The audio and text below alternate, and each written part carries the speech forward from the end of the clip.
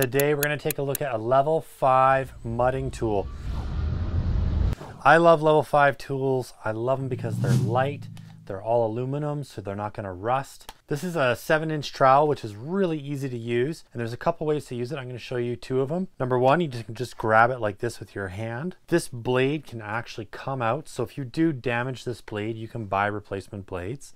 This is extremely light. These caps come off so the blade can slide right out. And if you look at the corners, they're nice and rounded. And the blade itself has a bit of an arc in it. Not much, but it's slight. So this is really great for me when I'm doing my taping. I tape and I can go over it with this. And it's perfect for high ceilings because I pair it with this pole. So this is a Level 5 extension pole with a mount. So you can buy these separately. But essentially this extends all the way out.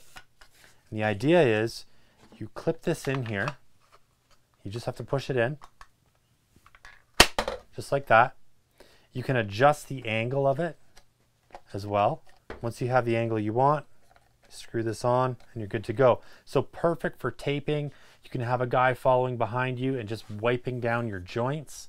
Or if you're doing just a quick, 6-inch coat or something, you can just wipe this down right behind. That's what I use my 7-inch for, is just cleaning up behind my tape. And then after that, I'll get into my boxes and my trowels and all that good stuff. But these are really, really great tools.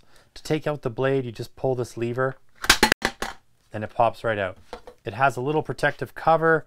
I keep all of mine in a big box with pads and everything so that these are not slamming around and getting bent. But the fact that there's no steel on here means that they're not going to rust, and that's a really nice quality to have. So super easy to use. Just wipe it, or you can use the pole. Get the job done fast and easy. That's what I like. All right guys, hope the video was helpful. Until next time, keep on crushing it, and we'll catch you later.